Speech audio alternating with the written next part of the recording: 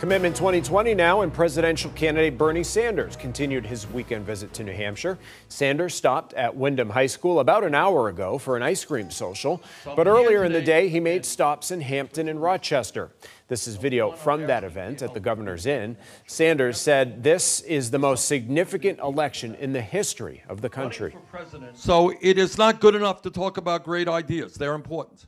We need a blueprint for the future.